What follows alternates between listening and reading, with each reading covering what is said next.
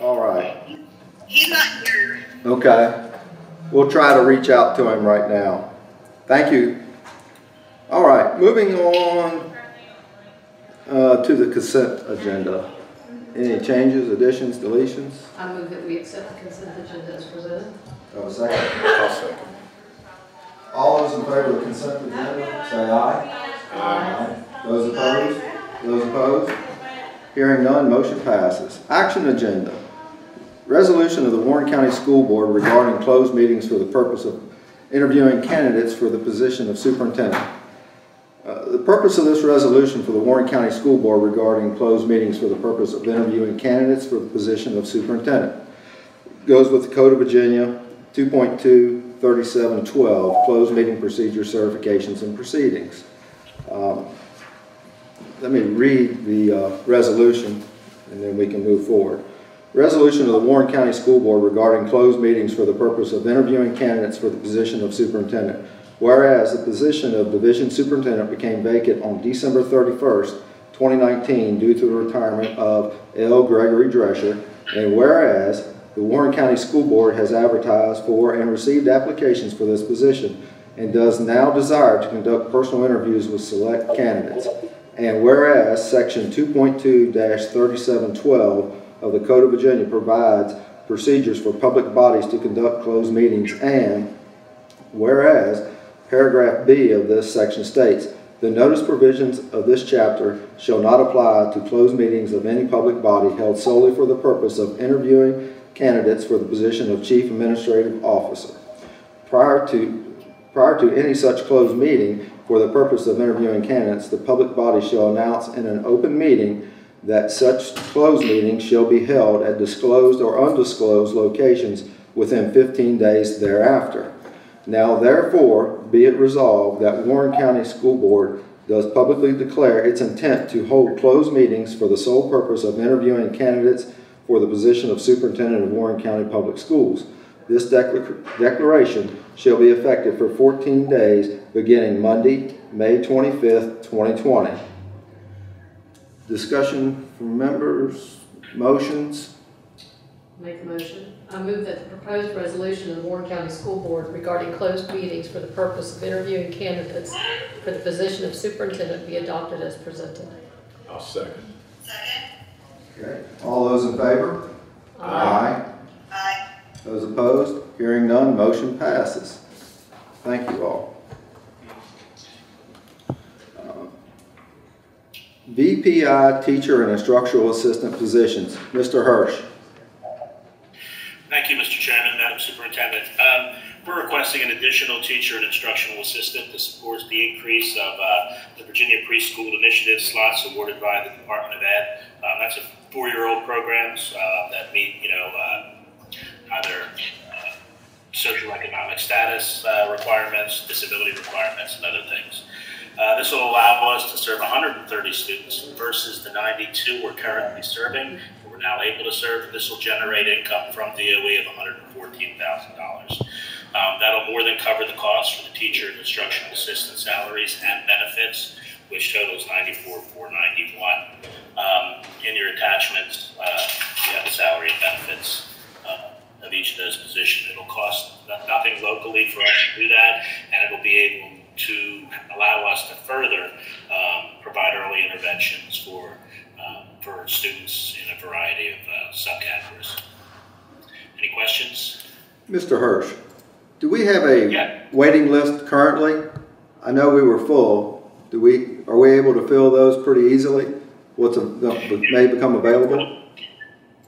Absolutely, Mr. Chairman. We're looking at opening up another classroom. We're currently looking at a variety of elementary schools. We currently have multiple classrooms in our elementary schools and one at Skyline High School, which serves as a laboratory for our early childhood program high school students at Skyline. So we're looking at a variety of options, and we're confident we have the room for that. So yeah, we can fill it. In addition, further down the road, closer to the start of the new school year, we're waiting on some answers from Head Start. We're looking at, hopefully, the grant for early Head Start to add another program for at-risk careers. That will really be a feather in our cap to promote early intervention for our kids. But yes, Mr. Chairman, we do have room and we are ready to go. Okay, thank you. Any other questions for Mr. Hirsch? Hearing none? I move that Warren County Public Schools hire an additional teacher and instructional assistant to support the increase in the VPI slots for the 4-year-old program to be paid using the VDOE grant. I was just trying to find the explanation of what VPI was, so. Virginia Preschool Initiative. Okay. Yeah. Virginia Preschool Initiative. Second. All those in favor? Aye. Aye. Aye. Those opposed? Hearing none, motion carries. Mr. Hirsch, I'll add one thing, and it's kind of for all of us. We know what a lot of the abbreviations mean and the initials, but could we print what Virginia Preschool Initiative and then just later on have it in parentheses the VPI, just so it doesn't confuse people like myself trying to figure out what it was at the beginning? Absolutely, Mr. Chairman, I apologize. No apology And for needed. those of us that went to West Virginia University, you have a tough time saying VPI, choking a little bit. That's very true. Maybe we could say the whole thing. Okay, motion carries. Next up, A.S. Rhodes Elementary School renovations, upgraded electrical service. Mr. Livesey. Yes, thank you, Mr. Chairman. Yes, sir. As most of you know, part of the renovation design that A.S. Rhodes Elementary does include the upgraded electrical service. That's going to be supporting the new heating, ventilation, and air conditioning systems, along with other building-related systems. This new service is going to require a larger transformer, additional utility pole, and, of course, the necessary underground wiring between the pole and the transformer. This work can only be accomplished by the utility provider, Front Royal Electric, and therefore was not included in Lance Construction's base bid as part of the renovations. We're looking at an estimated installation of this to occur in early June to allow Lance Construction's electrical subcontractor to maintain their schedule for bringing the new service into the building itself. The cost for this provided by Front Royal Electric is $17,859.54. Again, this was not included in Lance Construction's base bid, so wanted to make the board aware of this and ask for authorization to allow the interim superintendent to sign and approve the upgrade documents with Front Royal Electric. Any questions?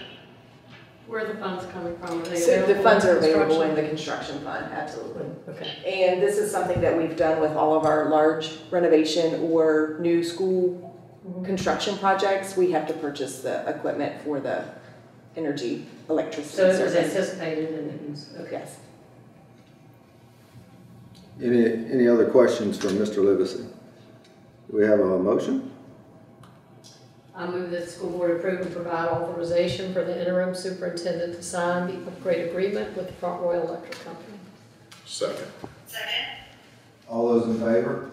Aye. Those opposed? Hearing none, motion carries. Mr. Chair, Mr. Rinaldi is attending now. Okay, thank you. Good evening, Mr. Rinaldi. All right.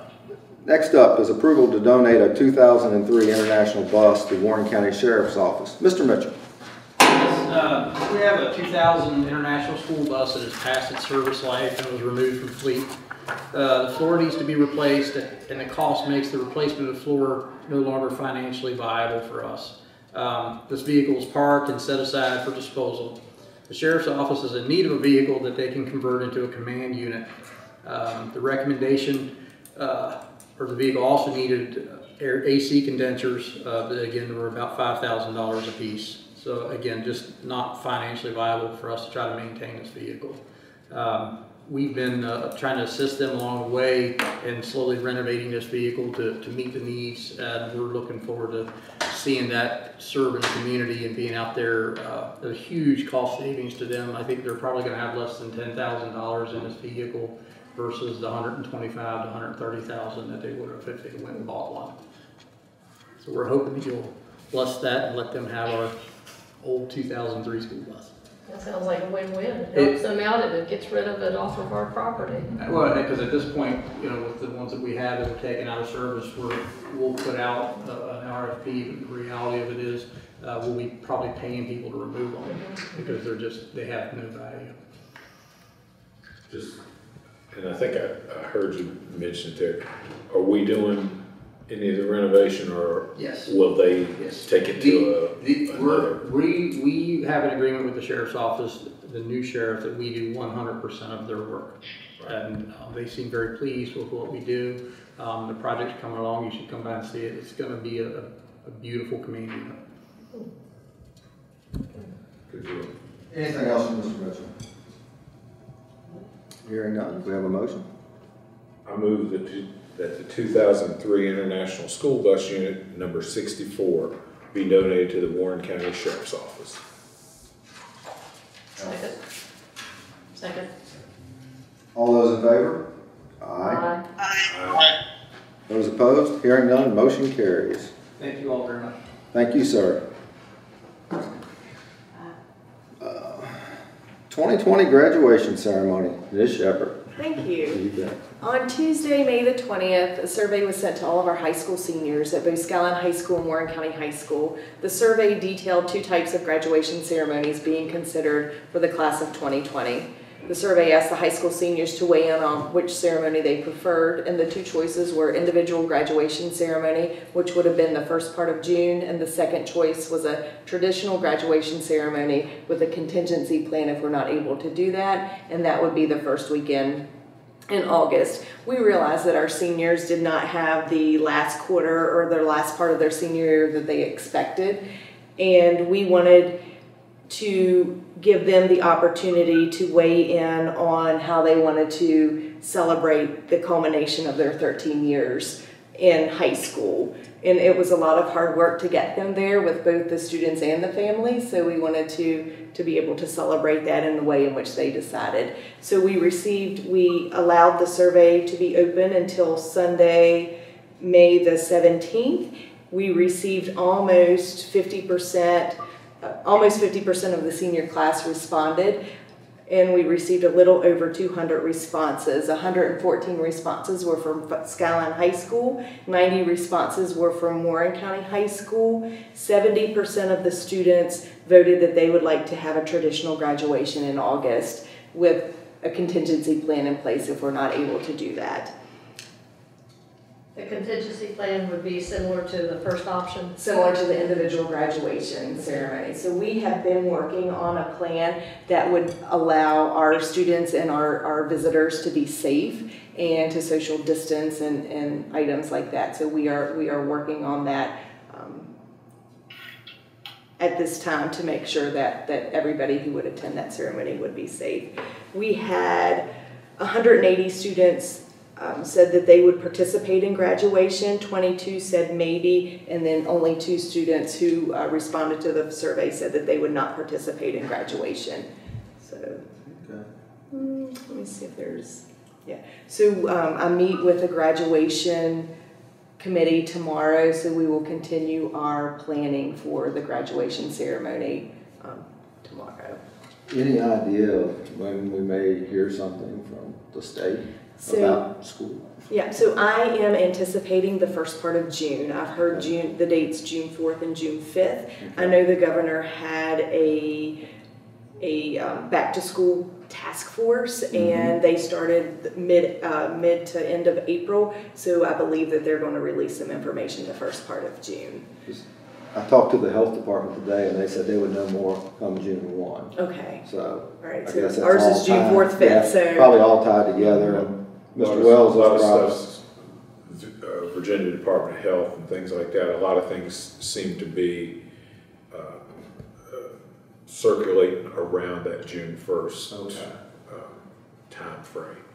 All right, so 2 weeks we'll Right, so I'm looking forward to receiving that information so that we've been planning multiple scenarios about the return to school, but it would be nice to be able to narrow it down to 2 instead of 6. Yes, So ma'am. that's where we're at with that. Okay, thank you. At this point, the graduation, is there a, I don't want to call it a drop dead, but is there a finalizing date where we would have to say, no, we can't do a live graduation, we're gonna have to do the backup? So we will discuss that tomorrow, but our intention is to use both the visitor side of the bleachers and the home side of the bleachers, allow each of the students to have 4 visitors in case of their step parents or larger families, and then we would set 4 seats together and then have a 6-foot space, and then set 4 more visitors together and have a 6-foot space.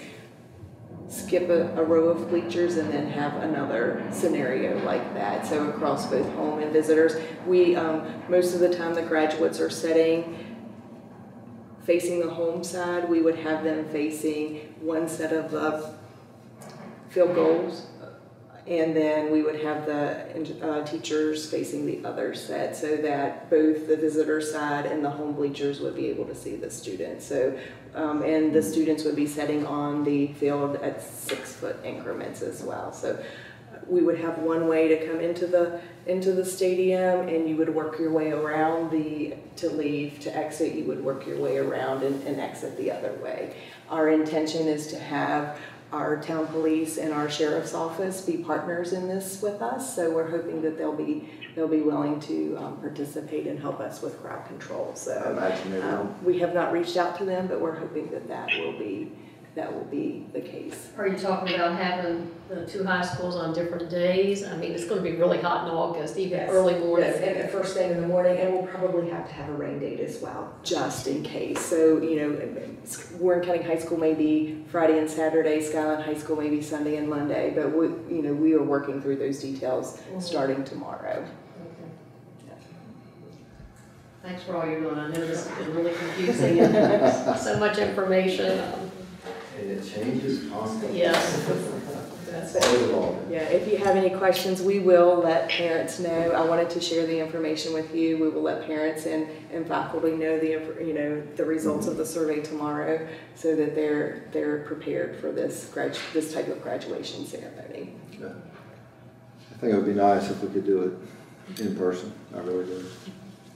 That would be nice for families and friends and that's students. Our seniors were very clear that that's what they wanted. So. Yeah. All right. Anything else for Ms. Shepherd on that topic? Hearing none. Anything else before this board?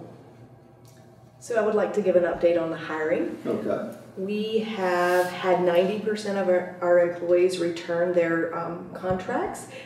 If you will remember probably a month ago, the school board approved Talent Ed, which is a electronic contract program, and 90% of our employees have returned their contracts at this time, which is a great return rate at this. They were released Friday last week. Yeah. And when are they due? 15 days after Friday. Okay. And then we have had 24 instructional position employees resign and 7 retirees. So that's 31 at this time. We have filled all of our positions except for 5, and we have 5 vacancies to fill. And we've had a couple instructional assistants move up to be teachers now. Yes. So that's really nice. Really nice. Yep. Mr. Smith does a nice job identifying those instructional assistants who have the coursework that are able to do that. I believe, going back to the electronic part of it, that Mr. Smith had told me that 24 hours later we had 50% of them returned. Mm-hmm. That's correct. Now that's, to me, phenomenal. It is. I mean, that number is just unbelievable. So I think that was the right move on the board's part to have this process. Agreed. And if you're an employee, you can actually log in. If you've lost your contract, you can log in, and there it is for you to reprint. So that's nice. Well, good. Works for everyone. And then just one other update. We have I think at the last school board meeting, the school board approved the purchase of an online enrollment program. Yes. And that program will be up and running June the 1st. So we will be doing online registration for our kindergarten students starting June the 1st. And we have ordered banners and yard signs so that we can advertise that as well. So there'll be a banner over John Marshall Highway and South Royal Avenue. Now, is that just for kindergarten students or new students? That's for any new student, kindergarten students and any new student, yes. So that's exciting as well. The two ladies that are working on the program have done a phenomenal job getting the program ready for our families to enroll their students. Good. So they can do that virtually or? Virtually, or there'll be a date later that they can do it in person. Okay. Anything else, Ms. Shepherd? That's it. That's it. Mr. Wells? Just to thank the Board of Supervisors for allowing us the funding to completely do the AS Roads project without any debt service and get it done.